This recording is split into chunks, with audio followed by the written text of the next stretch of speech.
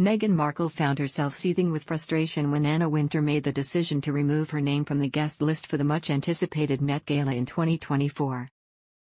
Meanwhile, the spotlight shone brightly on Kate and Beatrice as they secured top positions on the event's prestigious list. Earlier in the week, Prince William experienced a warm and enthusiastic welcome during his visit to the United States. On his second day of the U.S. trip, he met with first responders at FDNY 10 House, where he was greeted by an enthusiastic crowd of well-wishers. The British royal, known for his affable nature, engaged with the crowd by shaking hands and posing for photographs, leaving a lasting positive impression. Daisy Prince, the founder and editor of a New York-based digital party newsletter, shared her predictions with Express.co.uk, anticipating a tremendously warm reception for Prince William akin to that of a hero. She noted the respect garnered by someone who diligently carries out their duties without unnecessary controversy. This warm reception for Prince William highlighted a stark contrast to the approach taken by Meghan and Harry in their efforts to reshape the monarchy, which seemingly fell short in achieving such genuine public support. The question arises, why does the British royal family receive such a warm welcome, even in a city where famous individuals are a common sight?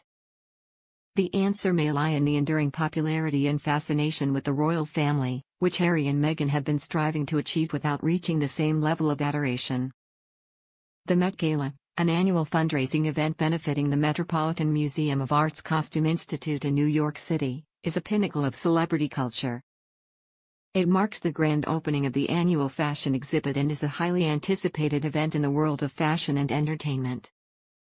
Each year, the gala adopts a specific theme, and attendees strive to dress in accordance with that theme. Looking ahead, the Met Gala in 2024 promises to be a significant event, set to take place on May 1 at the Metropolitan Museum of Art in New York City.